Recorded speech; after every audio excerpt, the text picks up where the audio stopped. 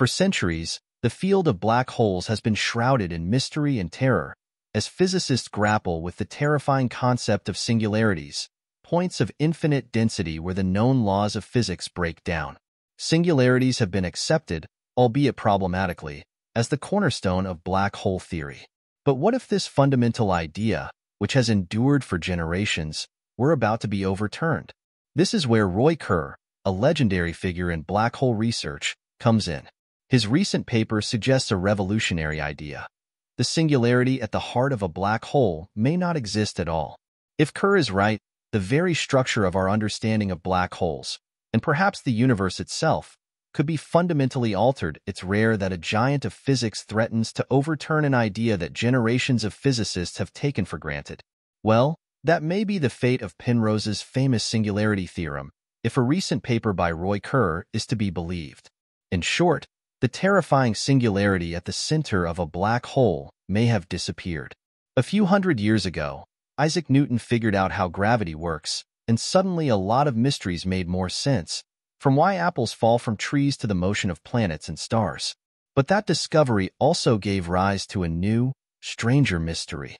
It raised the possibility that the gravity of a sufficiently dense object could create an event horizon, or dead-end surface, capable of trapping light.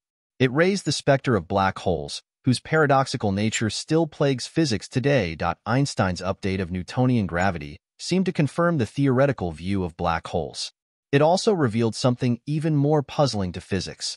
The first solution to the equations of general relativity, the Schwarzschild solution, suggested that at the very center of a black hole there was a singularity. At this hypothetical point of infinite density and gravity, general relativity clashed horribly with quantum mechanics. On the scale of the singularity, our two ultimate theories of the physical world have been shown to be incompatible. Many, perhaps most, physicists were actually uncomfortable with the idea of black hole singularities, and they became even more uncomfortable when in 1965 the British physicist Sir Roger Penrose showed that singularities are indeed inevitable in general relativity. His Penrose singularity theorem, for which he won the Nobel Prize in 2020, states that as long as the event horizon exists, the singularity must also exist. Perhaps the most important significance of the singularity theorem is to show that general relativity is actually in fundamental conflict with quantum mechanics. If that's true, then the only salvation from the singularity paradox is a larger theory combining quantum mechanics and general relativity in which the singularity evaporates as if it were just a nightmare. Ignorant physics in the 20th century. But recently, we got a glimmer of hope from a completely unexpected direction. In a paper published in December, Roy Kerr, one of the greatest black hole theorists of all time, may have shown that we can finally avoid the black hole singularity without resorting to quantum mechanics. To achieve this completely new result, we have to gain some understanding. So let's refresh our knowledge of black holes and review Penrose's singularity theorem. Then we can decide whether Roy Kerr really did destroy the singularity. First, Roger Penrose did not exactly prove the existence of singularities. Not clearly, anyway. He proved that the paths of spacetime must end inside a black hole. Anything that moves through spacetime solely under the influence of gravity obeys what is called geodesy. It is a path through spacetime that minimizes the combined spatial and temporal distance traveled. Before Penrose's singularity theorem, it was generally accepted that geodesy had no end. An object can move along a geodesic, a ball thrown down a parabola, for example. But the geodesic itself can be traced both backwards and forwards apart from the ball's path going forward forever into the expanding universe or backwards. The beginning of the universe. Roger Penrose showed that inside a black hole, the geodesic must converge towards the center and end there. When a spacetime admits that the geodesic does not last forever, we say that spacetime is geodesically incomplete. You can think of geodesics as lines on the spacetime grid, forming a smooth, if sometimes quite distorted, fabric on which the laws of physics operate. Geodesic incompleteness means that there are pinched-off regions where infinity appears and the laws of physics break down. So Penrose's argument is that geodesic incompleteness means singularity. But Kerr rejects this argument, and it depends on a subtle interpretation of geodesic incompleteness. So let's dig a little deeper. When Penrose says that the geodesic captured by a black hole will end up at the center of the black hole, he means something very specific mathematically. He means that the geodesic parameter is bounded. So the mathematical variable we use to describe the evolution of something along a geodesic endpoint is like the way your latitude ends if you go to the South Pole. You can't go any further south once your south has reached its maximum. For geodesics describing the trajectory of matter, the geodesic parameter can and often is considered to be proper time. It is simply the time measured by a person moving along that path. So if the geodesic parameter of matter is bounded, this would imply a singularity because there is no way to track the flow of time through it. There is no meaningful way to define, after, the singularity in space or time.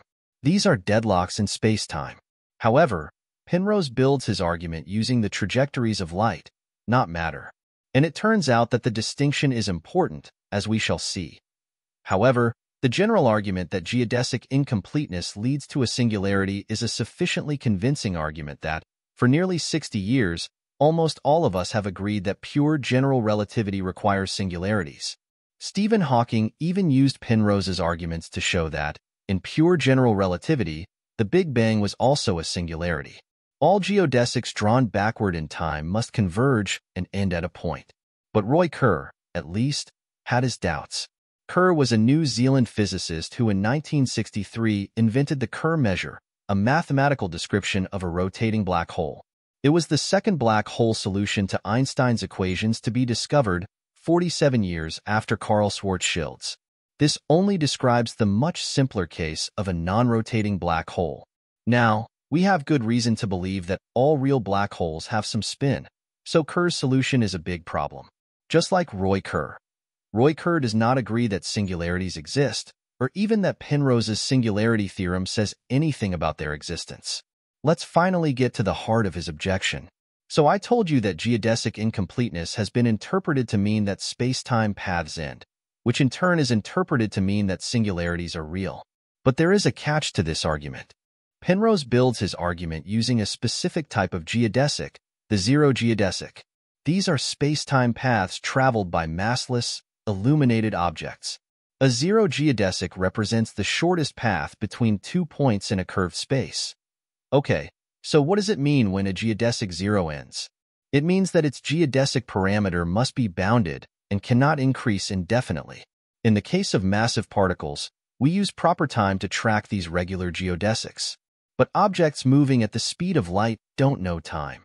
Their clocks remain frozen. Therefore, proper time does not increase along a geodesic zero. To describe the geodesic motion of light, we need another measure. We use something called an affine parameter, which is a bit complicated, but the point is that it increases in a clear, understandable way to track progress along a zero geodesic. Penrose's theorem shows very convincingly that affine parameters are bounded inside black holes, and so zero geodesics terminate.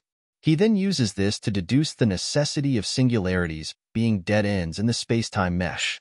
But Kerr points out that these affine parameters do not track time in any meaningful way, and therefore do not imply that the spacetime mesh collapses at the end of the zero geodesic.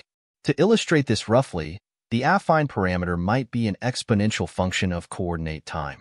This function is bounded from below, even though time can go from negative to plus infinity. Therefore, this bounding of the affine parameter does not mean that time itself stops, argues Roy Kerr. He also argues that this invalidates any argument for the inevitability of singularities due to dead ends in the coordinate system. Kerr's paper is quite interesting to read. To put it mildly, he was sarcastic and repeatedly criticized the physics community for blindly following a conclusion that he believed was based on sand. I have placed a link to the article in the description for your entertainment. Another important part of Carrendamp's argument concerns the difference between real black holes and the idealized black holes analyzed in Penrose's paper. Essentially all, and perhaps all, real black holes must have some rotation. Real astrophysical black holes would obey the Kerr measurement and not the Schwarzschild measurement. And the same argument can be extended to charged black holes. Kerr black holes do not have a singularity in the center. In the Kerr metric, the singularity is stretched into an annular singularity, a string of infinite curvature. But Kerr asserts that even this is not a true singularity. Another interesting aspect of the Kerr measurement is that the collapse towards the singularity is inevitable as in the Schwarzschild measurement. There is a region just below the Kerr event horizon where collapse is truly inevitable. Beyond the event horizon, all paths lead downward, like a Schwarzschild black hole, but not towards the center.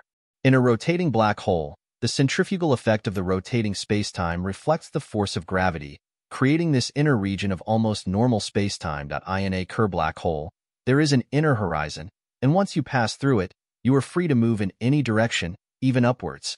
So what is this ring singularity? Kerr implied that this was a mathematical fiction.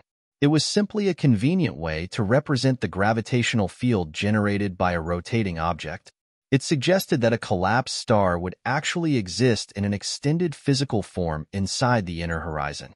Kerr supported his argument by showing that, contrary to the conclusion of Penrose's singularity theorem, not all zero geodesics end up at the singularity in the Kerr black hole, even if their affine parameters are finite. It revealed families of geodesics that cross the event horizon inside the Kerr black hole and continue to exist forever, effectively tracing any path inside the black hole without having to collide with the hypothetical singularity and cease to exist. This contradicts the previous belief that light passing through the event horizon of any black hole must end up at the supposed central singularity. That is, if the Kerr black hole ring singularity exists as a meaningful entity rather than as a mathematical convenience as Roy Kerr believed. So what does all this actually mean for the existence of singularities? Well, it is important to understand that Kerr's argument does not necessarily say that singularities do not exist. He says that the conclusion of the proof of the singularity theorem may be incorrect. He said that bounded affine parameters for zero geodesics do not imply a singularity, contrary to the usual interpretation of Penrose's singularity theorem. Few physicists actually believe that black hole singularities exist, but most think we should use quantum mechanics to understand why. This is why Karen's article is surprising. It could pave the way for us to beat the singularity without having to wait for the elusive theory of quantum gravity. So there's still work to be done to see whether Karen's ideas hold up to scrutiny, and we're confident that there will be lively debates on both sides. But at the same time, we now have reason to be less fearful about the interior of black holes from a theoretical point of view.